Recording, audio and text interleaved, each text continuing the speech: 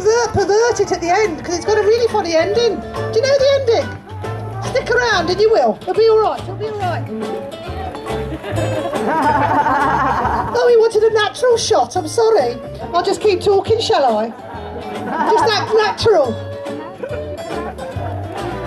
Anyway, back to the story. So, this is my storytelling basket because there's lots of things in here. So we know there's a dragon, right? Do you want to see my dragon, boys and girls? Yes.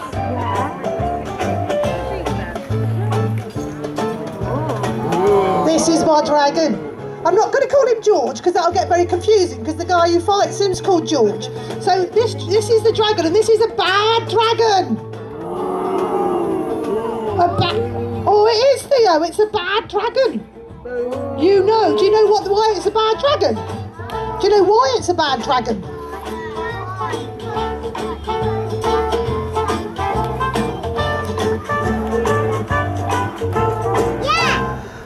Okay, next time I ask a child a question, I'm going to put the microphone in front of them. But what he said was, some dragons are good and some dragons are not good. So there you have it. Out of the babes and children, some dragons are not good. Right. Theo, do you think you could hold the dragon for me? Could you stand up? Yeah, stand up.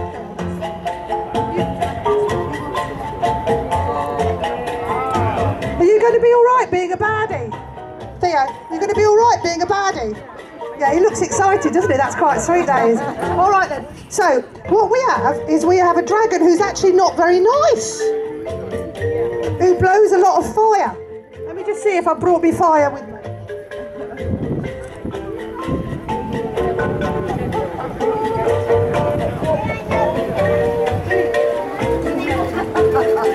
This is going to be me fire, all right? Roar! Roar! If you could just make the dragon spit that out of its mouth at regular intervals when I say fire, all right? Fire! Roar! Oh, round of applause for Theo. I think I'm doing quite well there, Theo. Very good, very good. All right. And when the dragon's not acting, Theo, you just take one step back and be very still. Hold on to them. Just take one step back. He's technically off stage now. Now, the other thing in this story is a princess. And I have a princess here in my basket. It is Cinderella, a la made by Disney. You've got one too, haven't you? Now, I saw a little girl over there shot her hand up so quickly because she said, I knew I was going to ask somebody to hold the doll, didn't you? Yeah. What's your name then? Kaya? Come up here, Kaya. Okay, so this is the princess that's in the story, all right. Okay, so we've got this one. And then what we've also got is we've got, lots of other village people. Now, I don't mean like YMCA. Yeah, but you'll do, sir. You'll do, sir. You were a bit quick off the mark there, weren't you, with your old chaps and, people's histories. You never can tell, can you? Books and covers, do you know what I mean? Know what I mean? Never can tell. Anyway, so I do need some other characters in the village. So you've just got your hand up just in case, have you? Is it just in case? Well, you better come and be the villager that is a teddy bear then. You come and hold the teddy bear. That's right, that's right. And, there's another, I'm going to have this little one in the middle there. You come up and you can be the pink camel that also lives in the village. And there's somebody, you're doing all your best. I go to school and I put my hand up. You've got a lovely face paint. I think we're going to have you. You could be a duck villager. And we might swap over village people. You're the dragon keeper at the moment, love. You might be Spider-Man in your spare time, but right now, you are the dragon with the fire. Right, I've only got one villager left. And he's the policeman. I think I'm going to have the little lad at the back there with the, you. What's your name? Ben, come on up here. Right, this is going to be a spectacular event. So, right, you've got Ben. Right, okay. As much as I'm going to regret this, oh blimey, as much as I'm going to regret this, I'm going to throw out some musical instruments to you. And to you at the back there, you have that one. Who said that? And noise and You've only got one hand. No, darling, you've got two hands, but one of them has henna on. That's the difference. Okay, so we can have the next track of music now. Kit, we can have the next track of music. So, I hope you've all been paying attention. So what happened was, George doesn't exist yet, it's only the dragon.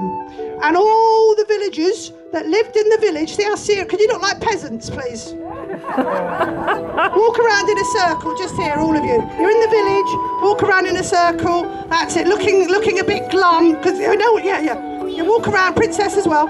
Oh, yes. Oh, the times is hard in the village. There's not a lot of food to go round. Oh, look sad. Oh, the children in the village are very sad. They've got nothing to do, nowhere to go. Keep walking around, looking sad. Yeah, put your hand up, the policeman. Go on.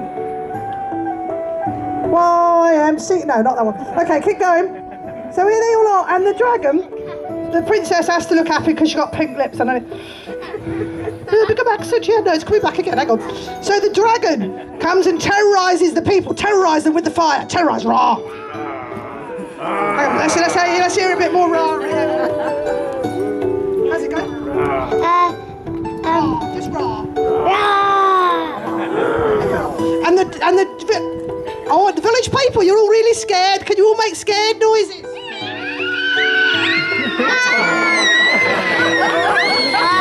Okay, stop. All right then, so what was really scary was the dragon was scaring all of them. And the dragon said, I need food. So the very clever village people said, we'll give him our sheep. So they went once a week and they gave the dragon the sheep. Give him a pretend sheep, all of you. Feed the dragon. That's it. Feed the dragon, children. Keep milling around. Feed the dragon. That's lovely. And the next one, move along. We don't want too long. Make a bit of noise with it because it's like a celebration, feeding the dragons. All right. That's very good. And after they'd been fed, they was happy for just a little bit. Happy music. Cue, Parley McGrew, Cuthbert Dibble, grub. We'll keep doing this until it works.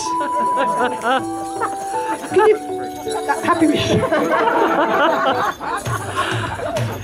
So the people were very happy because the dragon was pacified and they all did a little dance. Shake your things, make the music. Dance, shake the things, make the music. Shake your things. Shake. Happy music. Happy music. Happy. You can dance too. Happy music. And that went on for a little bit and then it changed. And there was a dark Viking noise. It's labelled under medieval music, it says Dark Viking, because the dragon got really angry again because he was super hungry. Can we do Angry Dragon again, please? Can you terrorise the village people? Roar! I'll do the roaring noise because I think I'm a little bit better at it. Roar!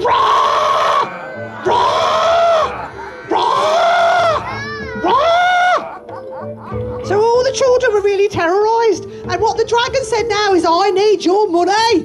I need your money, is what he said. So suddenly all the children found some money, just pretend, from your pockets, and they gave it to the dragon. Come on, take it in turns, children. Oh, here's some money for the dragon, thank you. Oh, here's some more money for the dragon. Oh, here's some more money for the dragon. That's it, children. That's it, dragon, look happy.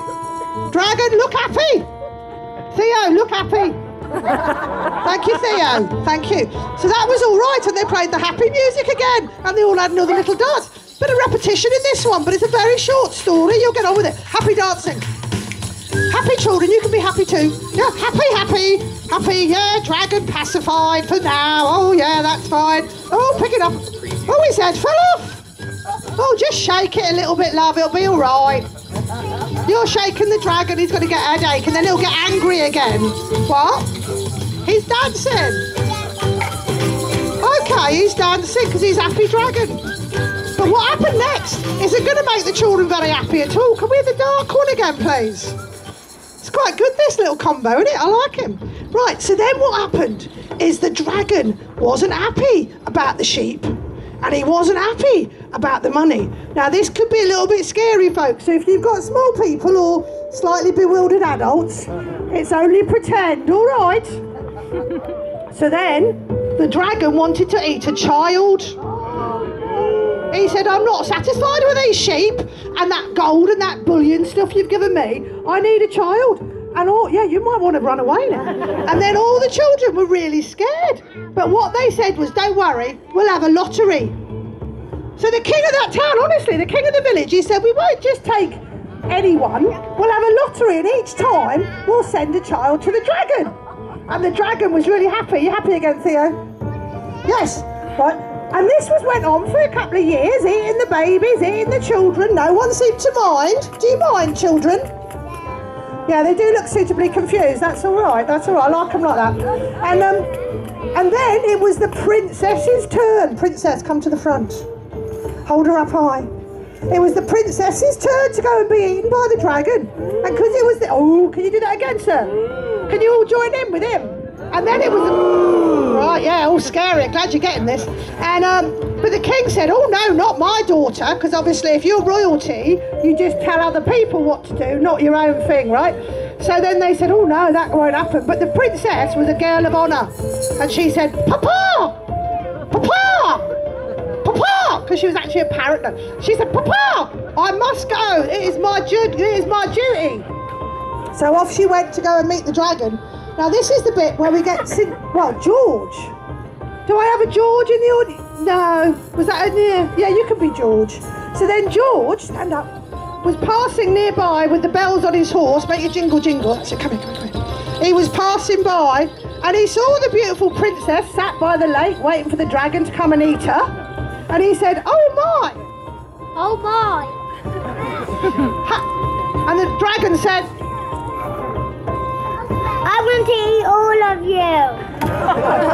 Improvising, I like it. So, young George said, you can't eat that princess, she's too beautiful. I will marry her and make her my wife in the traditional patriarchal society that we had once upon a time before we got liberated and everything changed and we are all one. Pardon? The dragon will still eat her. Yeah, no, what we're going to do though is there was a very clever child who was about, how old are you? It was about 3, and she stood up, and in a very big loud voice she said,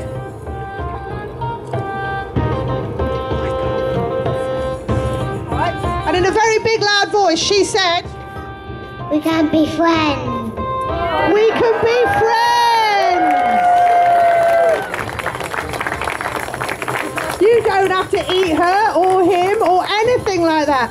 And clever old George said, ooh, what might you say, George? That's like a good thing. Jolly good. Jolly good, because he was a good British chap at heart. He said, jolly good. Now, in the traditional telling of this story, once, wait a minute. All right then, yes, here we are, back in the Birmingham accent. Yes, thank you very much. I got a bit carried away there, went all sort of Radio 4. Yeah, and in the traditional telling of this story, right, what happens is, George rescues the princess, and because everyone is so happy and excited about it, they become Christians. Now, yeah, exactly, oh, indeed. Yeah, and I don't think that's the right kind of ending to this story, that kind of indoctrination of religious views, because it's all just like somebody wrote it in a book and then told everybody else, and everybody else had to follow it. It ain't true, no, nothing, is it? It's just a story like all the other stories. So what they decided to do was turn that down a little bit.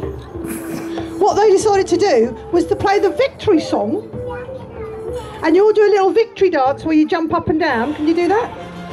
It's very strong victory. Look, victorious and brave. I think you need to maraud round the green mat. Dragon, lead the way. Maraud round the green mat. Walk round the green mat. That's it. Mind the baby. Mind the baby. It's in the round and round. Keep coming. More victory. More victory. Oh, hold your things up high. Brave children. Yeah, that's it. Come on, dragon. Yeah, fire. Woo! Woo! Woo! And even the ones that stayed here can still do the victory march. What? Follow them round. Look round. That's it. Roar! Roar! Hey, this is the last happy one. Roar! Roar! So, St. George, save the princess. If you come back here now, George, you come back here, dragon, that's it, come. That's it, you can all come, yay, that's all very good. after the villagers parade, free and liberated, all free to have their own choice of religion, their own kind of party, their own kind of friends. And so the myth of George and the Dragon, oh, I've lost the Birmingham completely now, I'm very sorry. Birmingham accent, yeah, no, it's come back again. It's one of those very flippy things. It's a bit like the, on your telly, you know, when the buffer comes on for about 15 minutes and you're wondering what's going on. That's my brain, that is, trying to think, oh, what accent am I in now? Yeah, so then it was all over, and the children of the village were able to have new babies. Hold your baby up for us. Hold it up high. Hold it up high there. Have new babies, and new babies were born to the people of the village, and everybody cheered! And everybody was happy! And no more did the dragon eat the babies or the children. And the villagers were all very happy, and they said thank you very much to the crazy lady, and they put all their toys back in the basket in a very civilised, well brought up, very nice kind of children of Redfest sort of a way, which is all very lovely. That's your dolly, darling, you keep your dolly. Why did some people do nothing? What, the children sitting on the floor? Why didn't I give your character a role? Yeah, no, well, I think that's because not everybody has a speaking role. Some people are just sort of part of the chorus. What are you trying to give me now?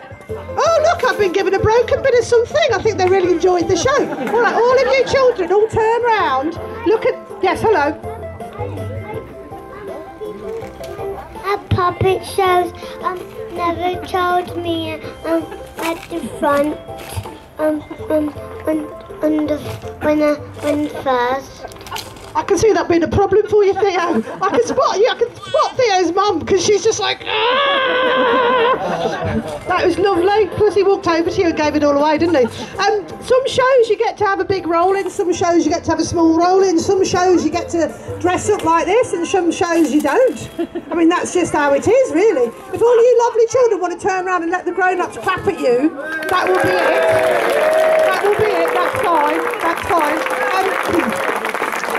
That's sort of my storytelling. I usually do a different kind of show, so I hope you liked this show, because this was very unusual for me. I usually am oh, I'm getting a standing up clap. Oh, that's very nice. You can do a standing up clap as well if you like. Oh, you can do a hands in the air clap. Oh, that's brilliant. You're doing a jumpy up and down clap. We can make that louder. We can have them little dancey thing, because look at them all wriggly, wriggly, wriggly.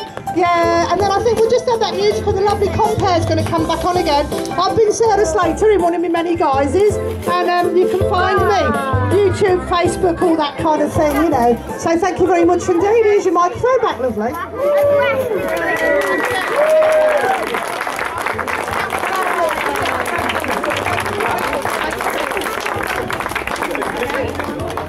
Sorry. That was a really good show. Well done to all the children. Can we clap all the children and Sarah again, please?